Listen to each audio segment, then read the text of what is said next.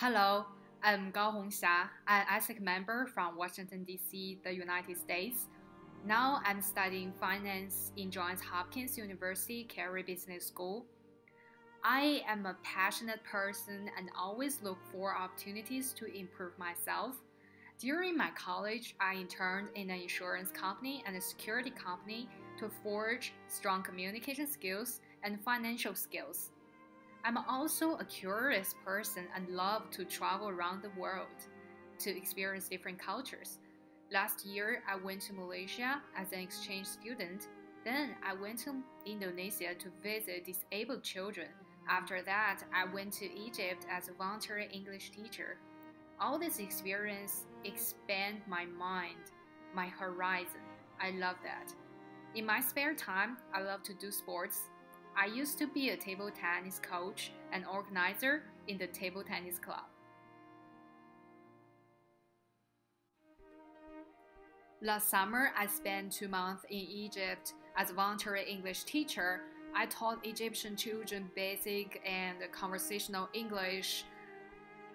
At that time, I was so shocked by their reactions because I can always see their desires to learn more about English, the desire to have a successful life. And whenever I hug them, I show kindness to them, they will kiss me back. I was never imagined that I was so important before. So at that moment, I determined to use my financial knowledge to serve the community. So apart from teaching Egyptian children basic English, I also worked for an Egyptian NGO Modern Language Academy as a marketing intern. My job duty is to bring this non-profit organization into public and increase its reputation. What we did is to set up a Facebook website and design some really funny English games to engage more students into this organization. So that did work because we recruited 10 more students through this website. And this experience equipped me with the ability of working in an international environment and also teaches me a lot of marketing skills. So I'm a finance student and have a strong background in finance. I learned a lot about risk management and how to make budgets. So I want to put my knowledge into practice. And also I always look for some avenues to combine humanity and finance together. So this program, I think, perfectly combines my interests together. So that's why I want to apply for this program. And also this program gives me the consultancy experience and teaches me the management skills. So that will give me a competitive edge in my future job seeking. So there are a few steps that I think are very important to complete a research work. The first one is you need to be very certain what your goal is. I mean, what your direction is, what do you want to go. Then you can make a proposal to your target audience. Maybe it's the NGO manager, maybe it's the NGO executives, and then you need to present to them how much time it will take for each task to be completed and how much money it will take. And then you need to do some research to prove that your proposal is very reasonable. After that, you need to say if there are two similar tasks that can be done simultaneously, and that will save you a lot of time. And then I strongly recommend to spare some time for yourself because we are human beings, we all make mistakes. So spare some time will give you some air to breathe so that you can find the mistakes by yourself, so that you can find something you haven't noticed before to improve on. A lot of people think that development plans are just setting up rules and process so that people can follow the standards you said before. But in my opinion, that's not the case. Development plans are developing.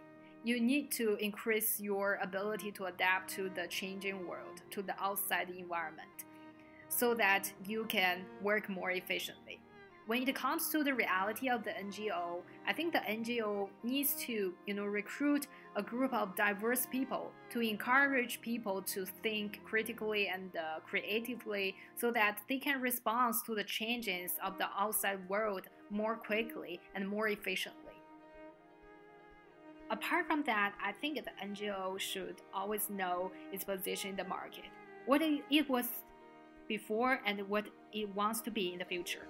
So that will help it to develop a very concrete and reasonable plan.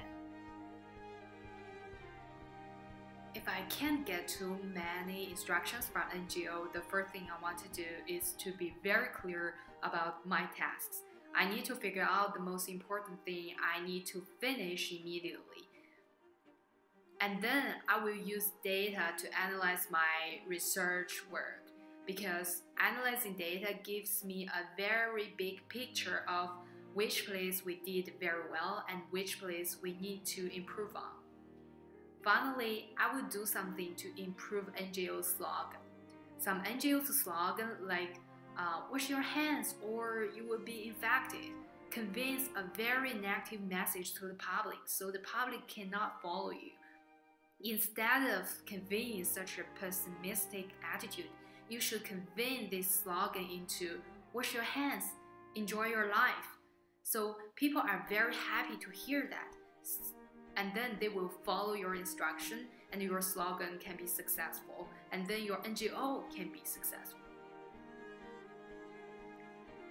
So as a business person, I think I can provide a lot of financial knowledge to NGO to help it improve its financial situations, because NGO needs a lot of money. So making a budget is a central part to NGO.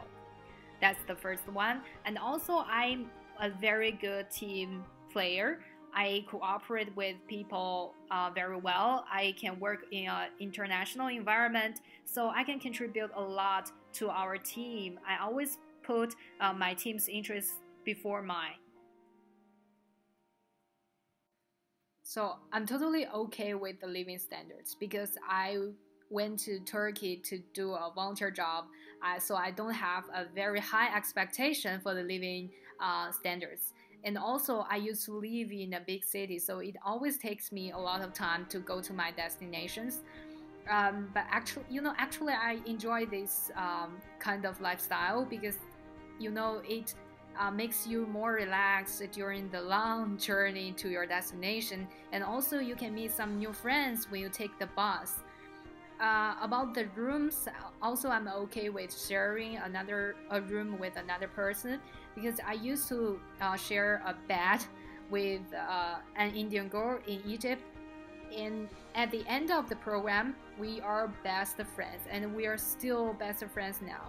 I learned a lot from her. So sharing a room with another person from another country is the best way for me to make friends, to develop mutual relationships. So I'm okay with that.